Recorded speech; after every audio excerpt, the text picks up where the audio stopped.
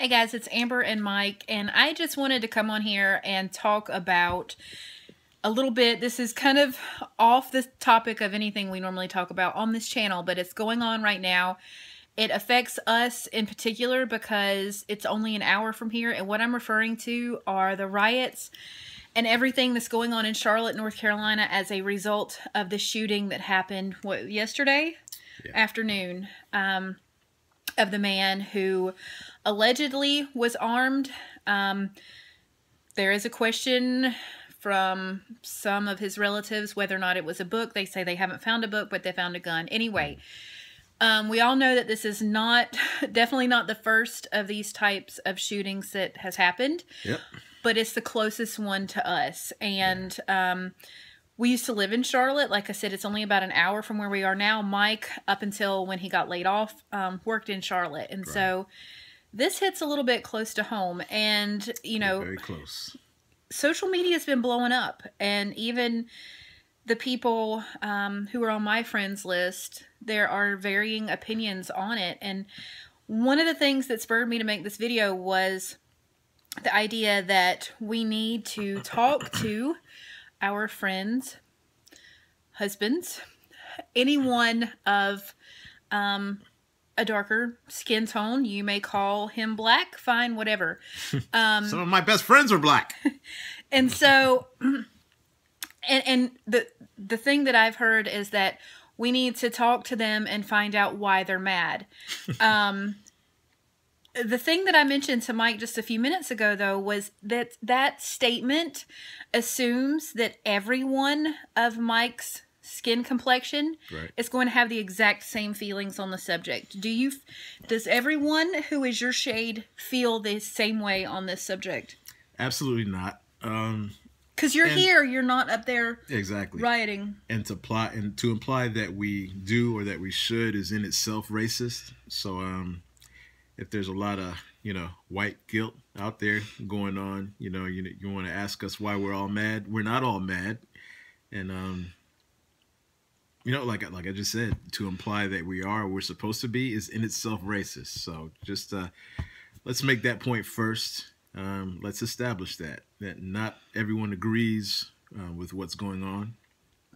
Not everyone of color feels it's appropriate to throw rocks and bricks and stuff off bridges or take merchandise from trucks and burn it, burn up other people's deliveries and things of that nature, or throwing rocks through car windows or fighting or hitting people with objects and things of that. I mean, come on, really?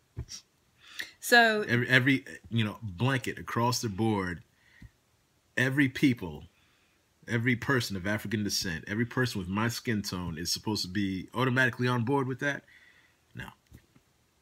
So what do you feel like? I mean, we should, in these cases, and some of them we know are cases of people that are resisting arrest, and it's unfortunate that the shade of the person who was killed was one shade and the person who did the shooting was another.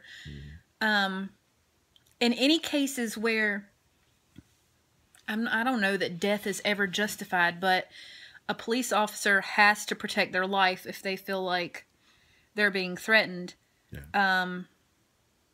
So we should be angry about injustice when it happens, but to believe every single thing you read on Facebook, see on YouTube, Twitter, whatever, as absolute truth is taking it. That's not the right way to do it. Yes, and people are really going off the deep end, and they're making knee-jerk reactions based on limited knowledge, limited information, just their understanding of what has transpired is limited.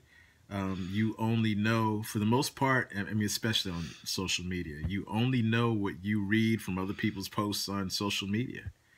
And you also know if there is a media slant, if there is an objective, if there is an agenda for purveying a certain narrative, you have to be mindful of that as well. I mean, there are people out there that They want to see law enforcement change. There are people out there that want to see law enforcement federalized and controlled by one entity, controlled from a central entity, as it were. And you have to take a look at that. There are people that are funding protests, protesters out there that are, out there in the middle of the day, not working actual jobs, but somehow, they're being paid. And how does that happen? And it's come out that people are actually funding, these protesters to go out and do this stuff in the middle of the broad daylight. People that don't even live in the cities that are affected, are coming to those cities to protest. And what's going on uptown in Charlotte right now. I mean, I think it'd be safe to say that they're not all charlatans that are up there doing all that nonsense. Maybe they are, maybe they aren't. Mm-hmm. But I mean, we have to read between the lines. We have to figure out what is being said here. What is the message? What is the underlying message? What is the underlying current? Why of all the cases of deadly force used by police officers, black and white, against people that are black and white and every other color in between and every other nationality and race and culture, you have one here, one here, one here, and the media wants to portray that as, the cops have a war on black people. I mean, come on. I mean, let's do some research. Let's look statistically at how many deaths occurred this year from all people, not just black people, but all people. And I believe you'll find that blacks are not the highest number of people that have been murdered. I mean, by cops. By cops. I mean, we need to. It's just, and it is unfortunate when we hear news of these things happening. I personally get weary. I hate to see it, and the stories that come out. They're underreported. We don't get all the facts. When we first read those articles as they happen, we don't get all the details. We never do. There's always something left out of the story, like the situation here in Charlotte. I mean, how many people know, even at this point, that the cop that shot the young African-American man was himself an African-American?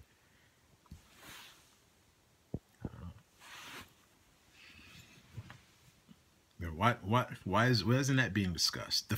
When this story first came out, we heard cop shoots unarmed black man. How come the headline didn't say black cop shoots unarmed black man?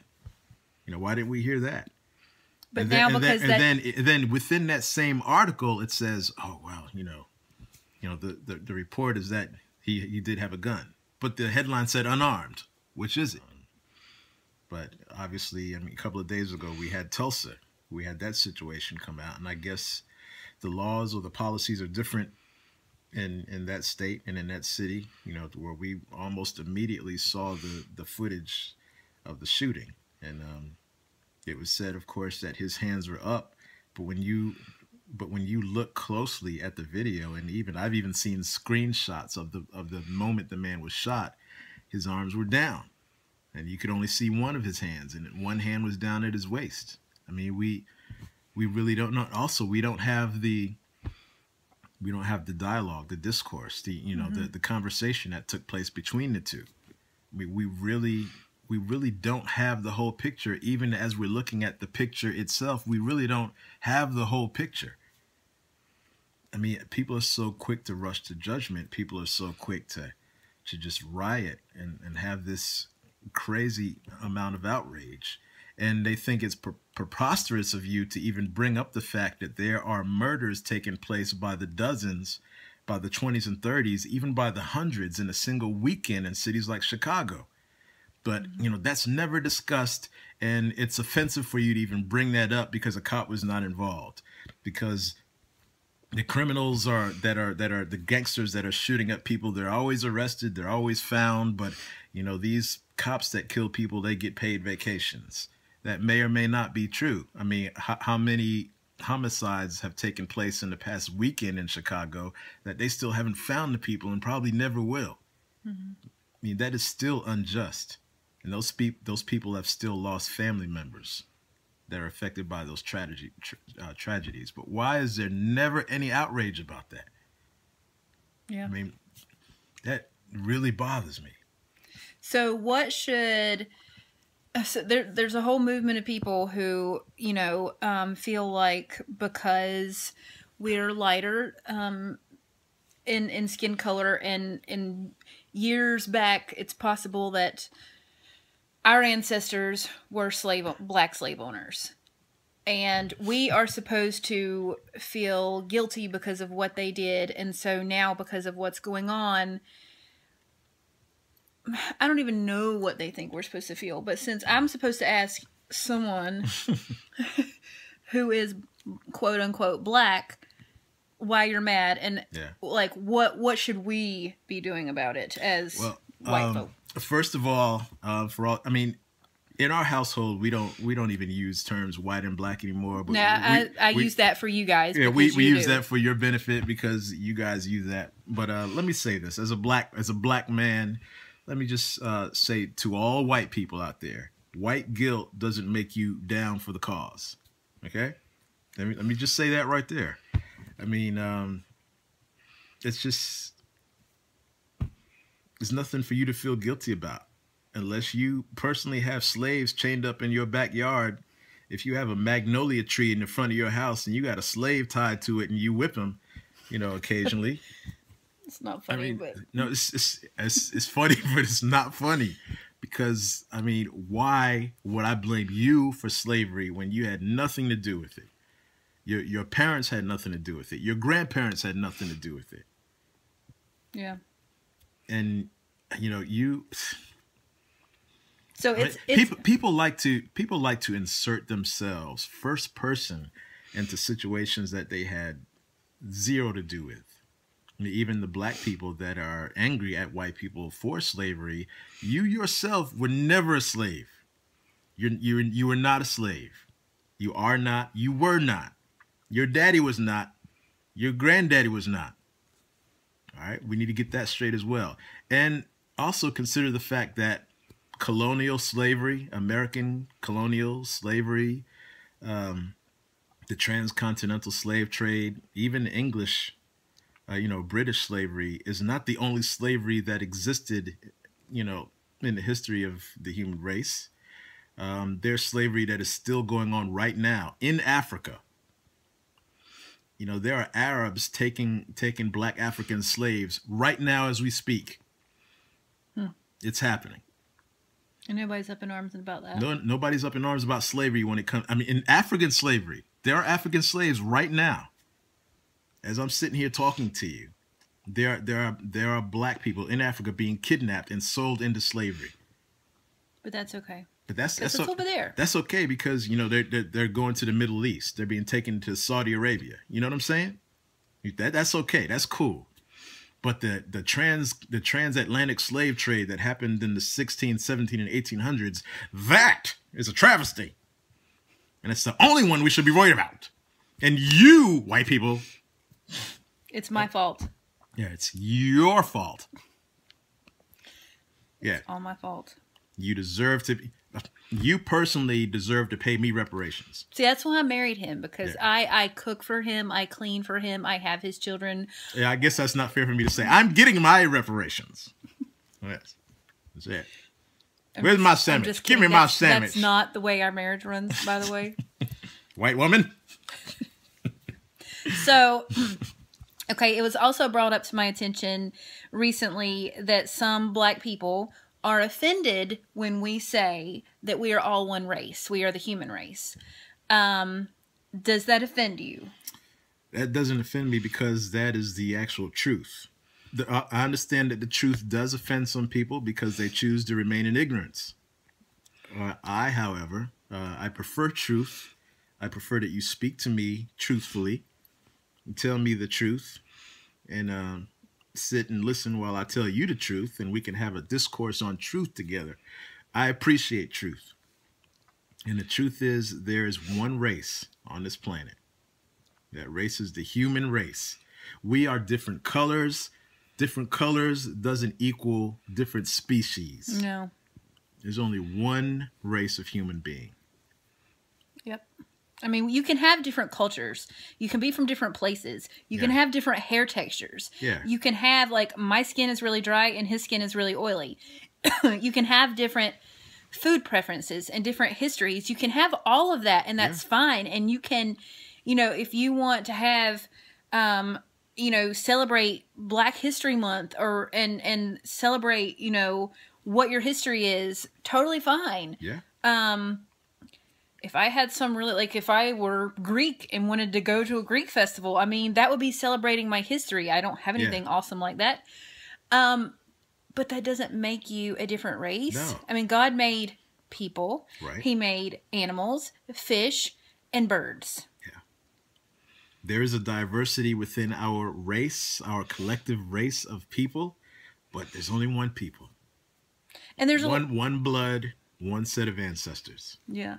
And like, you know, there's a lot of things that are offensive, but there's still truth. I mean, a lot of people are offended that I get on here. I mean, I've had comments, people who are offended that I get on here and I talk about God and I say God bless at the end. And they're offended at that. Is that going to make me stop talking about it because it's not true, or it's going to make somebody mad? No. I could care less. If you haven't figured that out, then I don't know why you're watching my channel. I know. Keep watching though. Yeah, your views are helping. Yeah, thank you. There are people who are offended because I married someone who is not the same shade as me. Get over it. That's your problem. Skin color. I mean, whatever. I did not go and marry, you know, a horse. I married a person. A person. And oh my goodness.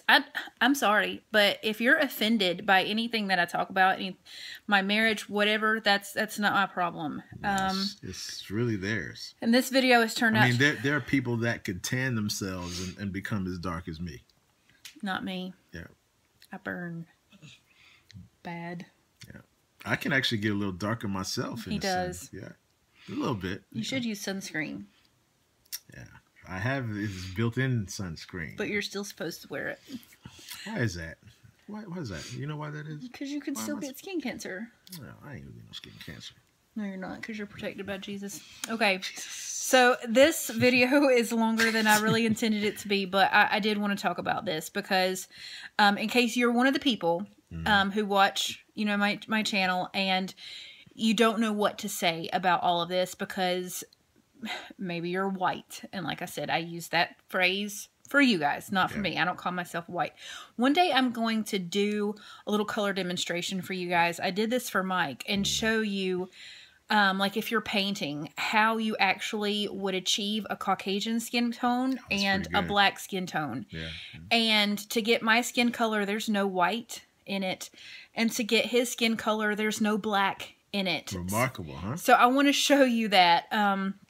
And they're very, very realistic skin tones, but that will show you that I'm not white and he's not black. That's just phrasing that somebody made up. Yeah, it's a social construct that was designed to divide us. That's all it was. And before I forget, speaking of, you know, the cases that are before us, the you know, the individual that was shot here in Charlotte and the individual that was shot in Tulsa. I mean, my heart goes out to their families. To their children, especially, to their parents, whom they preceded in death, unfortunately, you know, for siblings. I mean, and we know that there are some bad shootings out there. Yeah. I'm not denying that. And there's some dirty cops out there. I know that too. And, you know, I mean, there's enough evil and madness and craziness to go around, and there are questions that can go around. Like the shooter, you know, the lady cop in Tulsa. Why in the world didn't she have her dash cam on? Why didn't we see what her deal was? Why didn't she have a taser? You know, there are things, and you don't always know, you know, right off the bat whether this was just, you know, a malicious, vicious, evil shooting, you know, race-based. You know, I just want to go after. I mean, there's no way we can judge that from a couple of headlines. We really don't know, and we don't know whether it was that or whether it was, you know, some negligence, or, you know, improper procedure, protocols not followed. We don't know any of that. It could be all of that. It could be some of that. It could be none of that. We really don't know.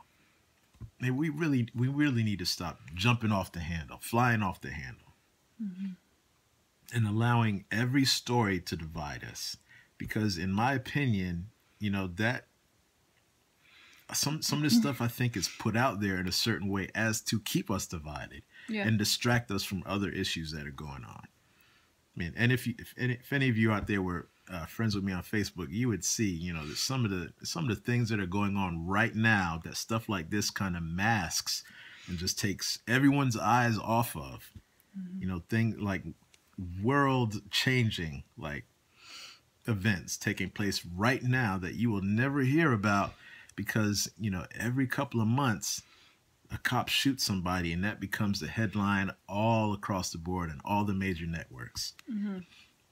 Or you got Colin Kaepernick, kneeling for the flag. All the networks cover it and ignore some important, possibly cataclysmic events, in the works, taking place right now, right under our noses, that are being virtually ignored by the media. And just, man, we need to wake up. Yeah. As I see a lot of this as a smokescreen. I know lives were lost. I know people are hurt.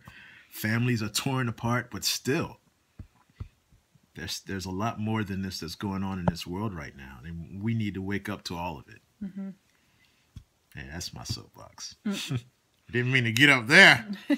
Well, I do want to mention before we quit that I think that, there's a lot of discussion about what can be done to solve this problem. And clearly the rioting and all that garbage is not the answer to it. But I also don't think that anything that further divides us is the answer to any of this. And so that's why I say, it doesn't really matter to me if somebody is offended, because I say that we're all one race. The only thing I think that is going to change this, and, from the studying that and the reading about and learning about, the history of the civil rights movement and what Dr. Martin Luther King did, it was like he said in his speech, we have to come together, but it's going to be, it has to be a change of heart and a change of the mind. And so anything that further divides us. So like I said, you can celebrate your culture and your history and whatever, but to say that I'm one race and you're one race, that's division. And that's the same thing that goes, those are the same people who say that our kids are black because Mike is, the one drop rule. So I think that it would do, we're not fighting against one another. It's not white people fighting against black people. It's not black people fighting against cops. I would say if we want to fight against anything, we as a people should come together and fight against our ridiculous and corrupt government that collectively we have voted in. I didn't vote them in, but apparently the majority did. That's what we're fighting against, guys. Yeah. And well, you know what? I mean, now that you're on that, I mean, who stands the most to gain from us being divided? It isn't us. Are we benefiting from division? I'm not. But somebody is. Think about it. Please. Use your brain. God gave you a brain. It still works. Even if everybody else in your family believes a certain way, you don't have to. How do I know this? Because I'm married to this one. And, the majority of people that is in Mike's family doesn't believe the way that Mike does about these things. But, he was able to think for himself, basically. I don't just think this way because I'm married to a white woman. No. I'm not going to get into politics and bipartisan talk, but we can do another video if you'd like. Yeah, Comment below. We can do another. We can talk about politics if you're interested in hearing more of that. But I used to pretty much toe the line as far as the the traditional thought or pervasive thought among Americans of African descent in this country, especially politically. I used to toe that line up until probably around '96, I would say, and then I began to question things and figure out, well, why is my entire quote unquote race supposed to think only one way? Why is that? Why is that expected when no other race that's not required. That isn't expected. But for my race, we're all supposed to be the same. I mean, that's why you get those questions like, why are they all mad? Are they all mad at me? Why? All of them. They're mad. Why? Why are you mad? All of you. Don't be mad. We are not all mad. Because we don't all think the same way. Just like we white folk don't all think the same way. Yeah. I mean, come on. Oh my goodness. Okay, we gotta go. This is gonna be like almost a 30-minute video. It's getting late. So, all right, comment below. I will delete stupid comments, so just so you know. But I'd like to hear what you think. If this made you think about anything, if this, gave you a new insight onto this whole situation. We can have a good discussion on that in the comment section. And thanks for watching. Subscribe to our channel if you want this occasional, real talk, I guess. Real talk. All right, guys. Take care. God bless. Bye. Bye.